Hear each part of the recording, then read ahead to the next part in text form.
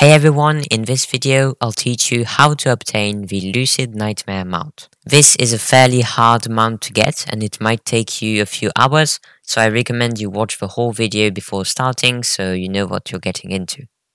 In order to get this mount, you'll have to interact with 7 inconspicuous notes. These are interactable items that are scattered all across Azeroth, and there will be some sort of puzzle that you need to complete to interact with each of the 7 nodes. The first node is in Dalaran from Legion in the Broken Isles. To get there you can use your Dalaran Hearthstone or the portal to Azuna from your capital city, then fly there. Once you're in Dalaran, go to the Curiosities and More shop right here, and if you go up the stairs you'll find the first node on a table. If you right click it, a message should pop up, and if you see that message, that means that you have completed this node. You can also use the following macro, it will be in the description, to check on your progress. The second node is in the Ulduar raid. To get there you have to go to Gnomeregan, so you can use the portal to Dalaran Gnomeregan from your capital city. Then fly to the Storm Peaks, and the Ulduar raid will be at the north of the Storm Peaks. Once you enter the raid, you'll have to talk to Bran Bronzebeard to start the raid, and then you can make your way all the way to the Flame Leviathan boss. You should kill the mobs that are near the door, then there will be a little bit of RP and the boss will spawn. You can kill it very easily. Then keep going forward all the way to the XT002 Deconstructor boss. At that point you will be in a zone called the Scrapyard, and if you go to the northwest corner of the Scrapyard you will find a pile of junk with a lever on top of it. If you interact with that lever, a 20 by 20 grid of lights will appear on the ground. Whenever you interact with one of these lights it will turn green, and basically you have to make the lights turn green to make this cog pattern that you can see on your screen. If you kill the Deconstructor boss and his corpse is in the lights, you can very simply go loot the chest that is in the stairs and his corpse will instantly disappear. Once you've completed the pattern, all the lights should disappear and you will be able to find the second node on the ground. Interact with it, then make sure it's validated with that macro, and you can then move on to the third node. The third node is inside the Temple of Ankiraj raid, not the ruins of Ankiraj, the Temple of Ankiraj is what you're going for. You can get there easily by using the portal to Oldham from your capital city, then flying to southern Silithus. Once you are in the raid, you can just clear through it all. There's only one boss that you really need to kill, and that is the Twin Emperors boss, or the door won't open.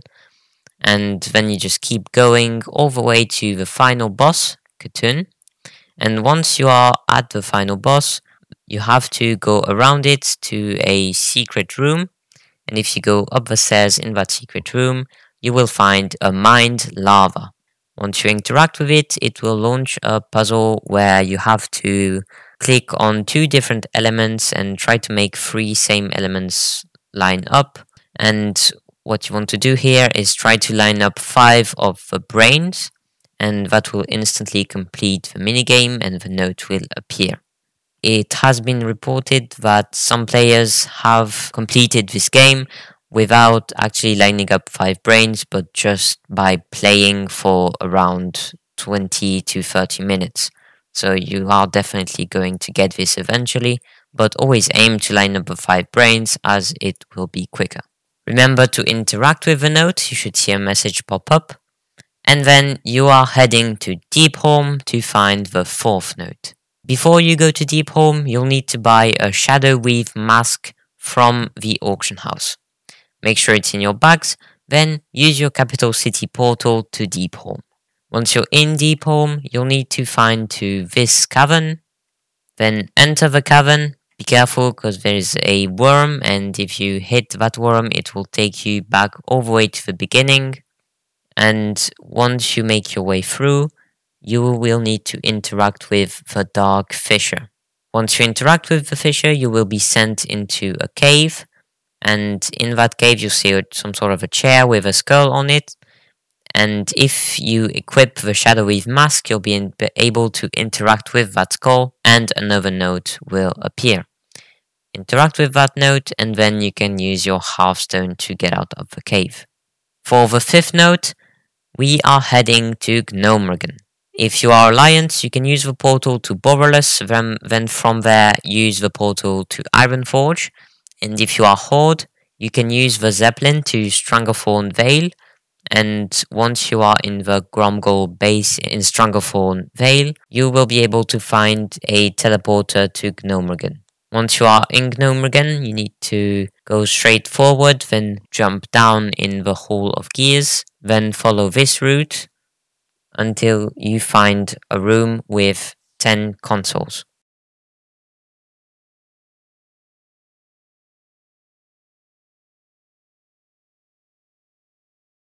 This is how you can solve the console puzzle. When you interact with the console, you'll see 2 things.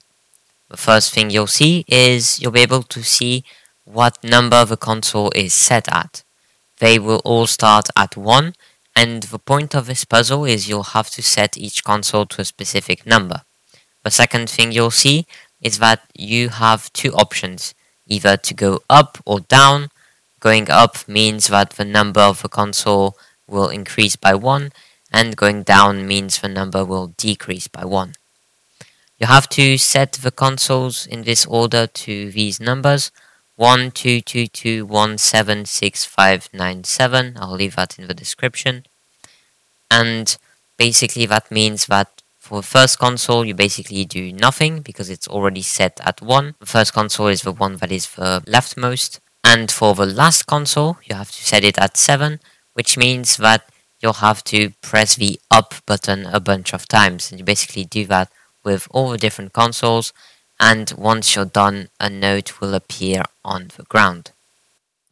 The 6th note is in Val'sharah. You can find Val'sharah in the Broken Isles, which means you can use your Dalaran Hearthstone and then fly there.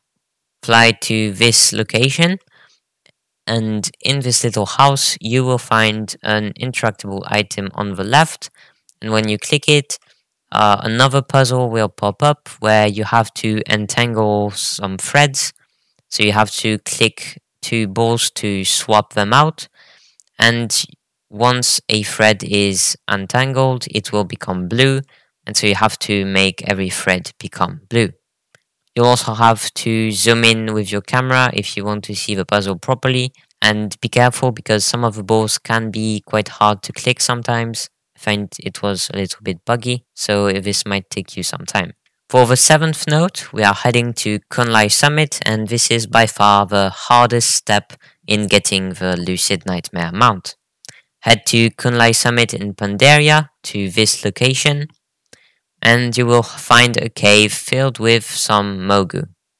Inside the cave, there is an urn that you can interact with, and when you interact with it, you will be launched into the Endless Halls maze. The Endless Halls maze is much harder to complete than it looks, so here is how it works. The maze is an 8x8 grid of rooms. Each room has up to 4 exits, and by taking an exit, you will be faded into the next room. In some rooms, you will find either a lit up torch or a rune on the table. The goal in this is to find, let's say, the blue torch.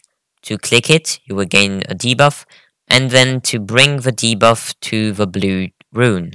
Once you click the blue rune with the blue debuff, the rune will disappear, and you have to do that for 5 different colors.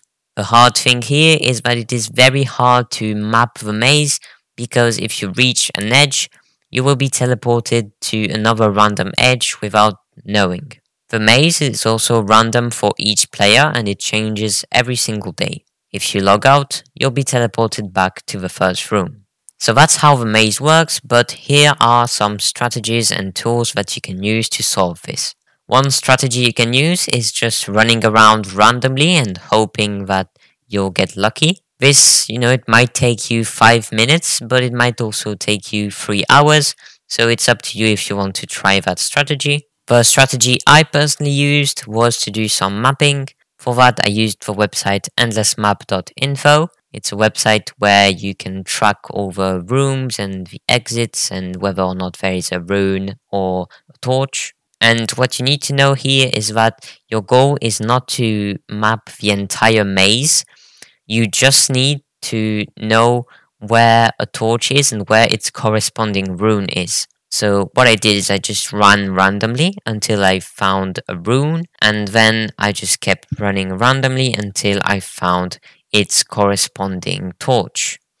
And from there I was able to pick up the torch and make my way back to the rune because I had used the website to map everything. In my opinion, this is the best strategy, but if you don't want to do that, you can just run randomly and hope for the best.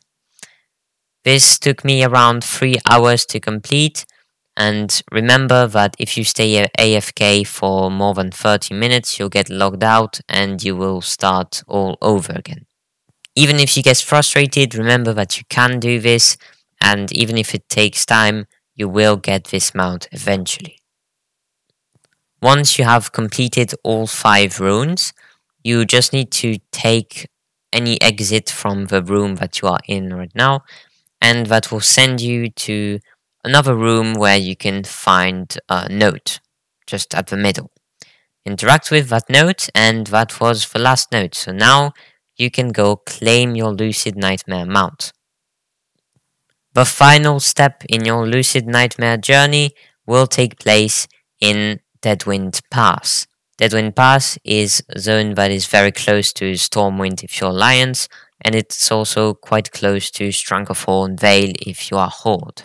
Then you'll need to head to this location, enter the crypt, and then just follow my path all the way to the Lucid Nightmare Mount. Eventually you'll find a treasure chest, interact with it, and the Lucid Nightmare Mount will be in it.